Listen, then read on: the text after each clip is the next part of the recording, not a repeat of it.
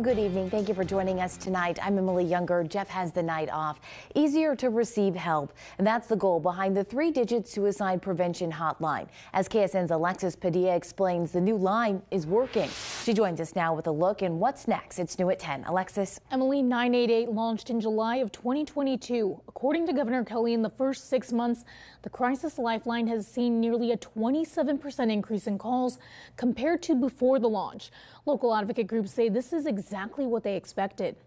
988. That rolls off the tongue. It's similar to 911, and that's exactly the design we wanted. Easy to remember, easy to get help. That 27% increase, those folks were always calling for help, or at least always needing it. So those calls either went unanswered or went to 911, which tied up resources that weren't necessarily designed for mental health crises.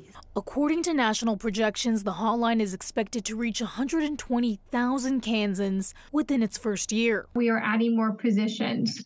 So we have 8 full-time positions and 5 part-time positions, so that we can hopefully increase the number of calls that are answered here locally. Sedgwick County ComCare says it's on target to answer 90% of those calls coming in. They are expanding their team for outside help. Adding additional positions for our mobile crisis response. So providing crisis interventions in someone's home so they can reach out to 988 and we can dispatch a clinician or integrated care specialist. Advocates are pleased with the progress, but say it is not the end. We do anticipate this to keep growing, and we have to meet that need with trained professionals who are prepared to receive that information and act accordingly.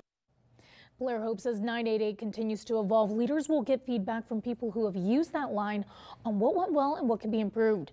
Here for you, Alexis Padilla, KSN News 3.